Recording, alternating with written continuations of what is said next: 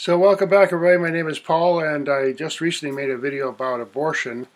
And I made a video that's quite passionate and about the introspection that needs to happen regarding our life and so on, and what it's all about.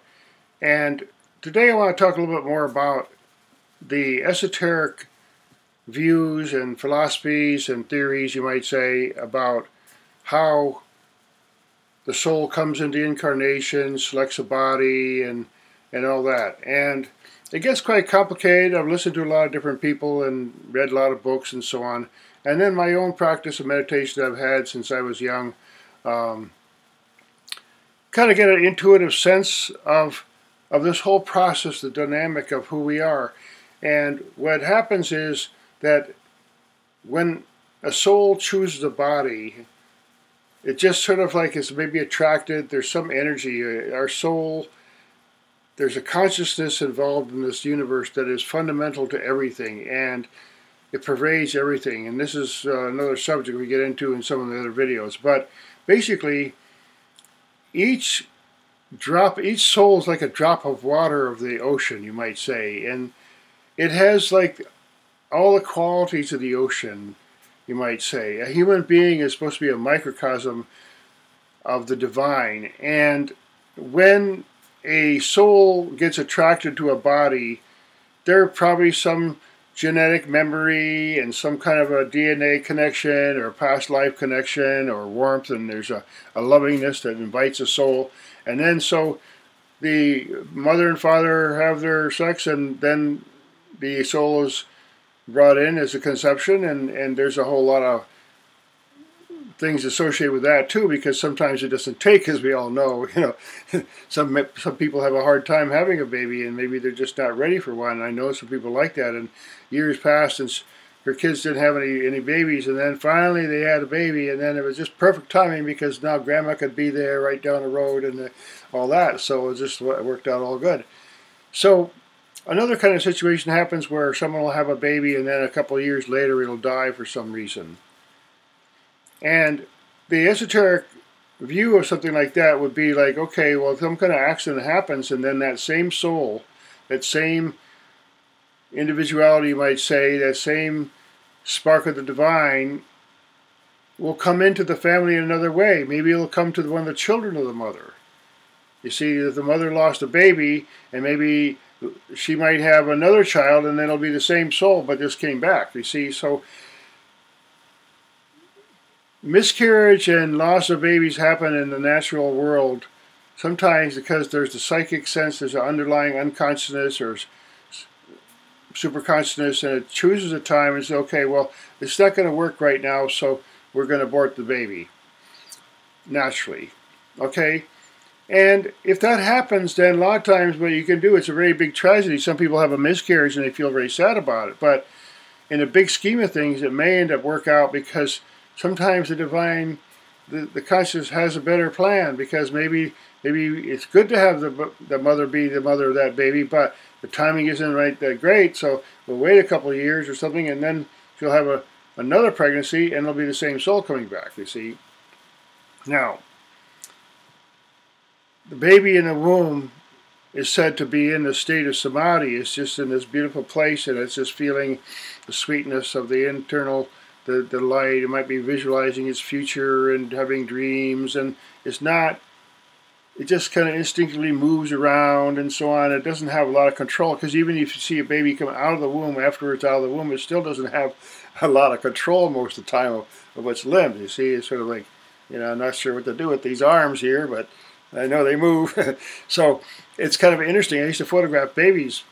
I did about 500 of them at one time. You pick them up and you just look in their eyes, and some of them are really right there. They're just ready to roll. Okay, here I am. Let's go. Let's make it happen here.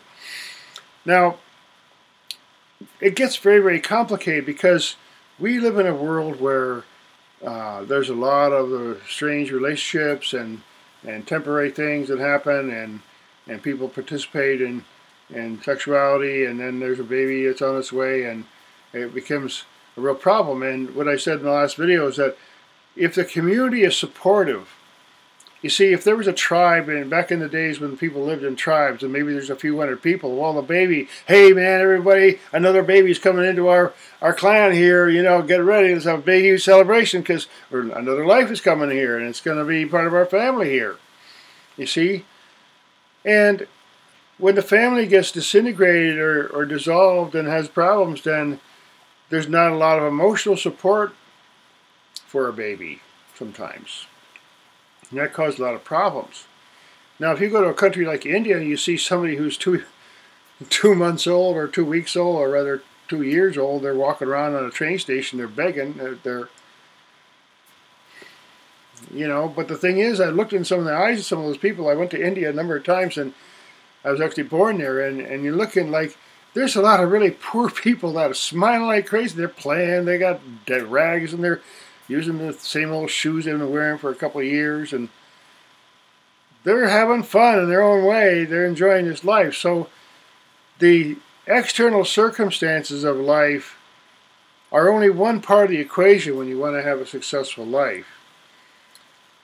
A lot of great human beings have been born on this planet in strange circumstances. So the esoteric aspect of it is the soul's attracted to the mother, let's say, and then for the first few months, there's a period that the doctors have a specific sequence and science about when the heartbeat starts and so on, and it's not exactly precise, and they're developing rather fast, you see. Just kind of like some kind of seeds grow really fast, and there's a lot of consciousness. So sometimes if you're around a mother and they're like into about 5 or 6 months, and okay, you can look at them and you can feel, yeah, there's definitely 2 people there. There's a lot going on in that little aura space there, and the mother certainly knows it because she can feel it. She feels the physical body, but she also feels the energy body of the baby. You see, that's why abortion can be a really traumatic experience for a mother, because it's kind of like they're immersed in each other. They're joined in some psychic internal way, energy ways. So at some point, you know, in the tradition of the human beings, you know, they lived in many difficult situations. You know, people lived outside a lot for thousands of years, basically, and the baby, you know, didn't, you know, the mother had to do some work and walking and everything. So there's sort of a protective element. Then at some point along there, the soul really starts inhabiting the body. It starts to come into the body, the energy, okay? And then the body starts to grow faster, and then there's more coordinated effort, and that's when the baby is reacting and they're hearing sounds and all that. Now, I was told, and I've read, that the sense of sound is the earliest sense to develop in consciousness. It's also the last to go, because it's just a physical tissue vibrating, and it has like a pulse, you might say. So that part of the fetus that develops into the inner ear on a fish, there's what they call the lateral line along the side of the fish, and it's very sensitive to sound. So in the womb, the baby can hear the sounds, and it hears the sound. Imagine hearing that heartbeat and that breathing again and again and again, just, you know. And then there's an inner sense of hearing where they can hear sounds and divine sounds, music and whatever, you know. And their visions, internal visions, pineal gland is bathing the brain in all kinds of chemicals and so on. So there's a process where a soul will come in to a body, and then toward the end, you know, basically the mother just kind of knows that here, okay, it's getting time, I can feel it coming here pretty soon. And again, there's the linkage between the mother's consciousness and that soul. And this is a sad thing today, because sometimes people, I'm not a mother, I don't have that personal experience, but apparently from what you see and hear, that the mother might not really feel very attached to that baby. Partly, even if they wanted the baby, they still may not be feeling really, really conscious of the baby, because they don't have that subtle perception developed yet. So they're not really consciously in tune with the baby.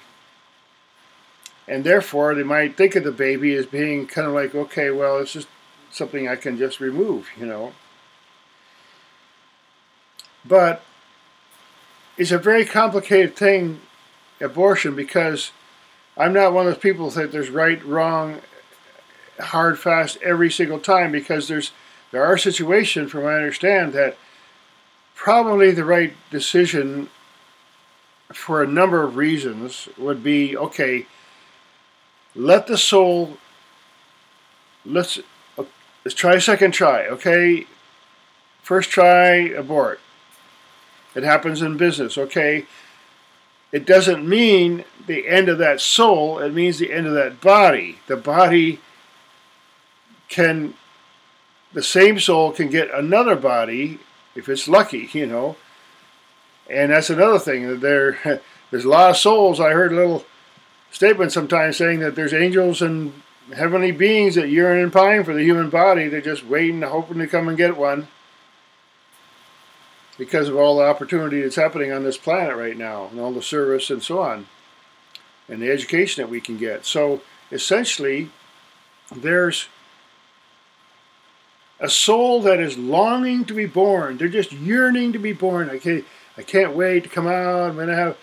I can't wait to join my family. And some of these kids come out of the womb and they're sort of talking right away, pretty quickly. Some of them are very, very smart or coordinated. You see, when the soul is integrated very completely with the body, and the mother's all aligned, and there's awareness, a stream of light awareness within the being, then when the baby comes out, with proper introduction, there's a lot of hospitals that are really quite unconscious in the way they deliver babies, but anyway, that's another subject. But when the baby comes out,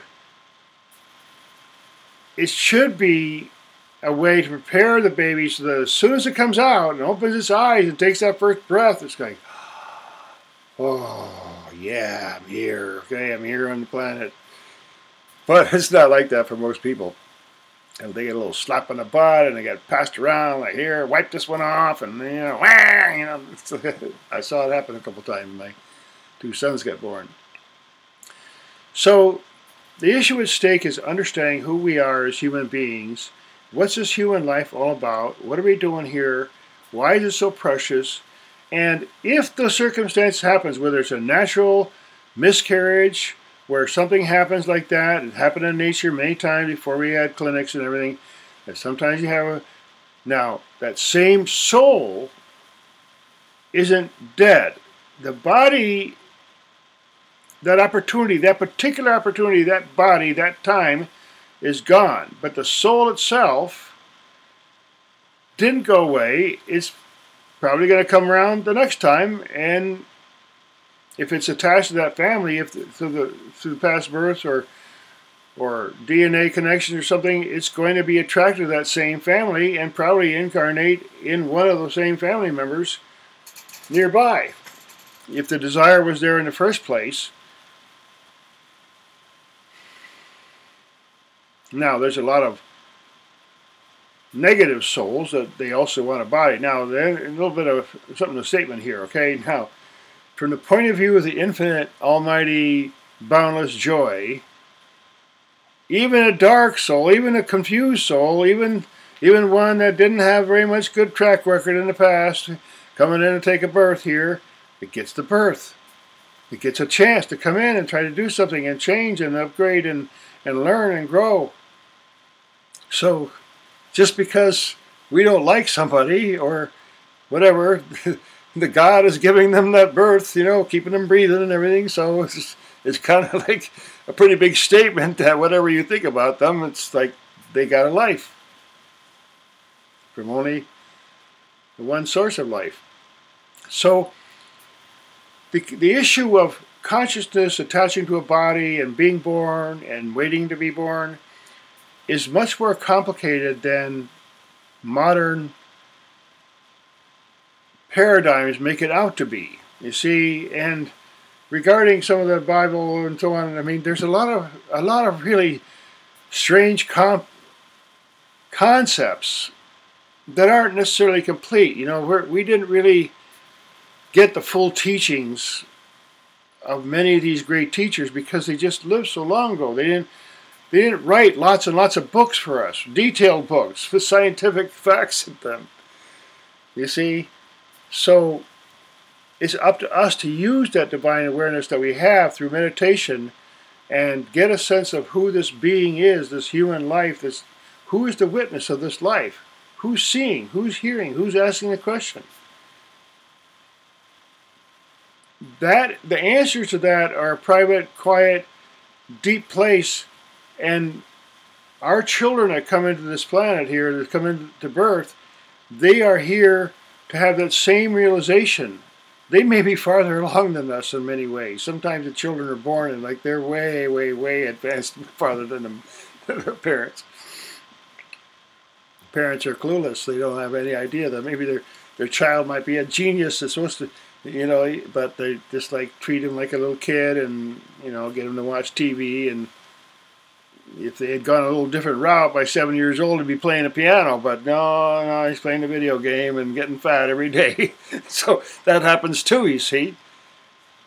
Consciousness of this life, what's the important thing about this life is that we can love each other, and we can grow in awareness, and we can expand our perception, and we can expand our group, you might say, where if a family has a beautiful family and there's just lots of love there, then there's all kinds of blessings that flow through the family, and then society has benefits because there's all kinds of...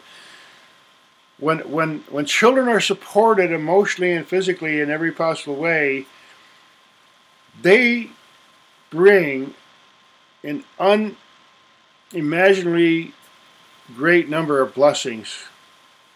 We all know this. If you have family, one person can write great stories or discover some scientific thing, and just one person.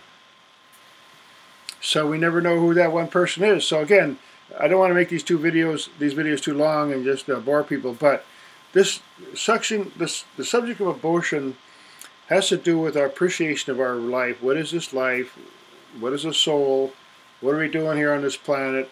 And anytime we have to make kind of decisions about something that serious as an abortion, it certainly needs a lot of deep, deep consideration and feeling and connection with that being, and say, well, is this the right thing to do, really? Is this the only option, really? There might be many, many other options to let the child be born and be adopted, or some other family, people welcome the birth, like, okay, we didn't expect this to come along, but we're going to have the baby and it's going to be fine. It's going to work out just fine. And many, many people have told the story that, hey, I was going to have an abortion and I didn't. And then I'm so glad I didn't. So thanks again for listening. I hope to see you in some of my other videos. I make a lot of interesting videos that aren't quite so controversial and emotional as this one, but it's a very deep subject, and I thought I'd share a little bit of thoughts about the subject with you for your consideration. So I hope to see you in some of my other videos, and please like and share if you enjoy the content.